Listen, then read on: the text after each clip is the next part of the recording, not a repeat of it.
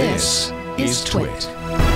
So this is an Android launcher which replaces your phone's pre-installed one or the one you've been using recently. And I've been enjoying using this on some devices, particularly on my BlackBerry and the Huawei View 10.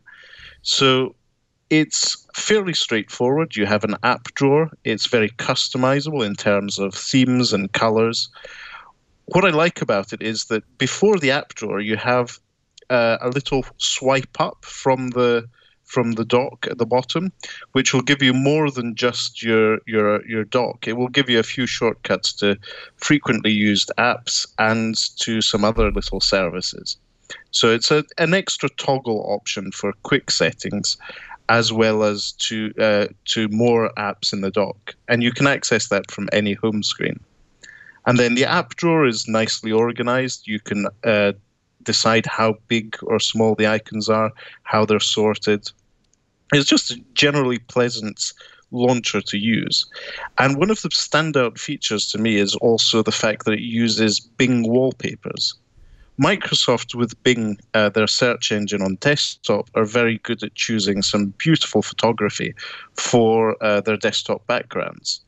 And you get to get similar images or the same images through the Bing wallpaper picker for this launcher, and you get to also to, if you want to refresh your desktop background, there's just a quick button. I believe it's the colored one there, which will automatically refresh it to another Bing wallpaper image. So once with the Honor View 10, I do manage to get into this full-time job of desktop and wallpaper photographer. Hopefully you'll see my images in there as well. So it's very functional, very lightweight. I've used this launcher on some of the less powerful MediaTek-powered devices from China, and it's a very good replacement to those slightly less functional launchers that come with it. Obviously, it's a Microsoft product. The tie-in to Microsoft accounts is very strong. So if you log in with a Hotmail or Live account, or Outlook account, you will then also get slightly richer notifications. It will link out to either Chrome or Microsoft Edge for Bing search.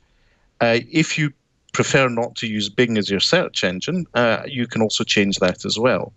Whether you choose to go with Yahoo, Baidu, or Google, it's up to you.